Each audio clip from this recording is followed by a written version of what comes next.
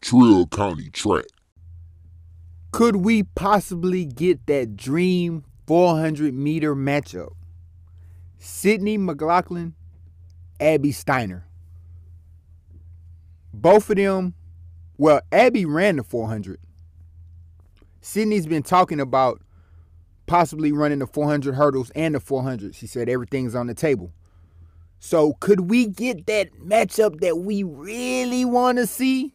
Yes, it's not their main events, but they're both really, really, really good at the 400 meters. And I know a lot of people would love to see that. I don't know if it's going to happen where they're running the 400 at the same time, but that's something that NBC Sports could get a lot of ratings on or whatever if you have them in the 400 meters together. Not even necessarily running in the same heat, but just running in the same meet.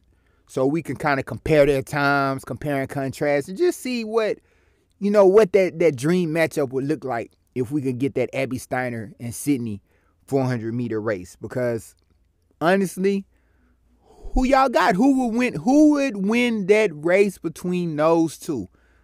Which a lot of people consider those two as being the faces of USA track and field, women's USA track and field, and just track and field in whole throughout the whole world. So definitely a good matchup that I would love to see myself.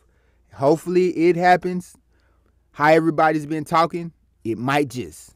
So y'all let me know what y'all think about this in the comment section, man. Are y'all excited for that matchup? Would y'all love to see Abby Steiner and Sydney running at 400 meters? Y'all let me know in the comment section. Make sure y'all like the video and subscribe to this channel. I'm out.